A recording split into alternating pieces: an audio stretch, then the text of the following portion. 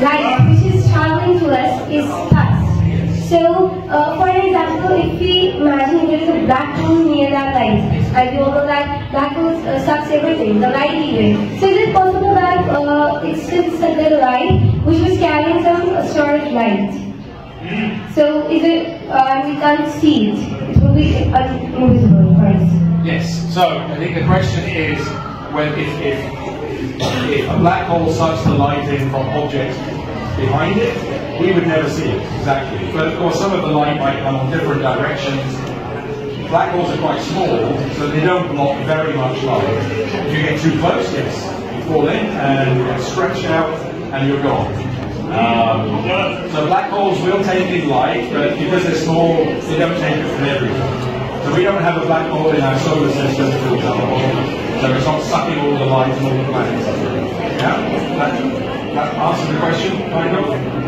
Yes. Thank you. Born 13.8 billion years ago, very long time before the solar system formed even, the universe separated into different materials. And that's true. And some bits grew bigger and some bits grew smaller. That's exactly right. That's kind of what your schoolmate was saying in the front, that some galaxies have bigger sizes and smaller sizes. But what you have pointed out is something very important, that because the universe started 13.8 billion years ago, there were no stars, no galaxies at the beginning. And the first stars and galaxies then came into being from gravity. Gravity gathered material together, made stars, made galaxies. And those galaxies have got bigger and bigger over time, because they have, some galaxies have swallowed other galaxies.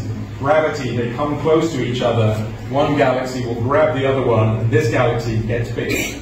So I'll write my first name instead. You write your first name. 1, 2, 3.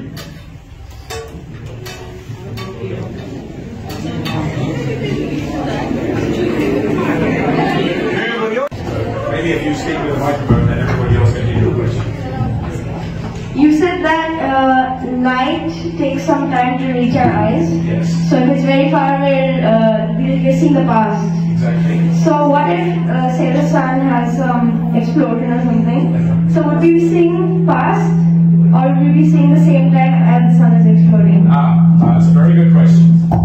So we will see, if the sun explodes now, it will take 8 minutes before we see that happen. Okay? Well, actually, it's even crazier than that, because the sun in the middle, we make all the heat and light in the middle of the sun, and that comes to us. But it takes actually thousands of years for the heat and light to come out of the star, even before it comes across space. So the sun could have died 1,000 years ago in the middle, and we would not know. Not from the light and the heat. We would know for other reasons. We would see other particles coming. We would know. So yes, it takes 8 minutes before we would know. So these galaxies and these old stars, some of them have already died and disappeared.